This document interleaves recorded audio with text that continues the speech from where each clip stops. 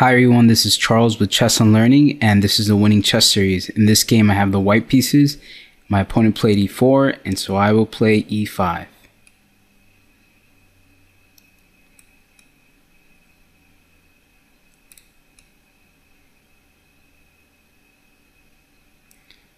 So apparently my opponent got the opening wrong. It seems like he hung a center pawn.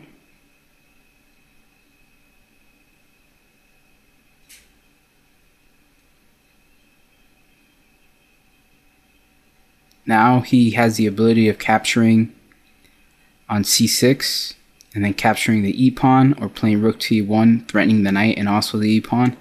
So here I have the option of playing d6 or knight to d6. If I play d6, my opponent will play d4, so I will play knight to d6.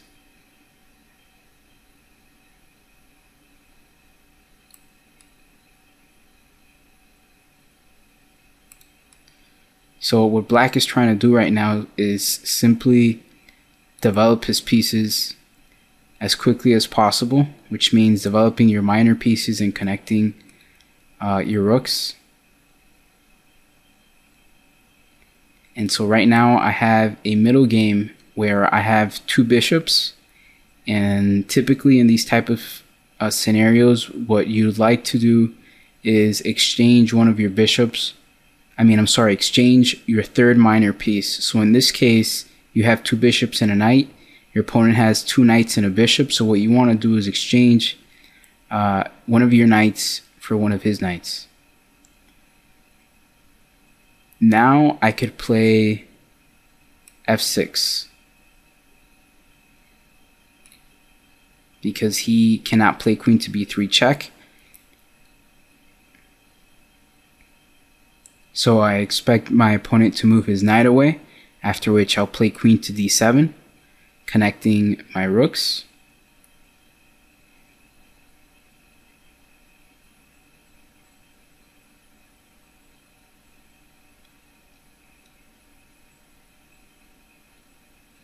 I have the option of playing bishop to d3, but maybe the bishop will have to move again after that, so I'll just go ahead and play bishop to g6 because it will be hanging. Now what I want to do is I want to take control of the only open file, which is the e file. So I will double the rooks on the e file.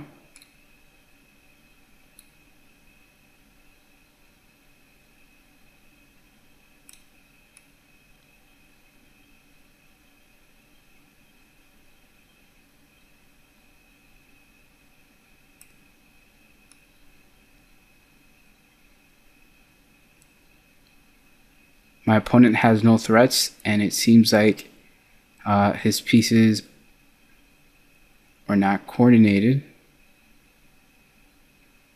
but I have no time.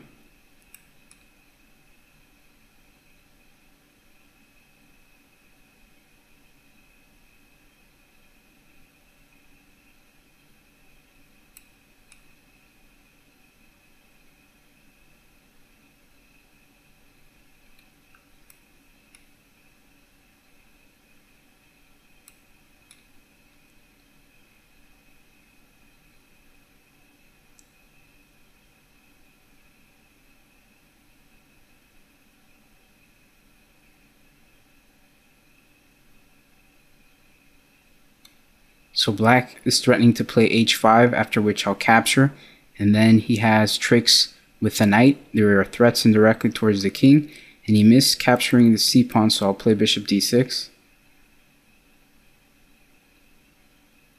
And I will have to play faster.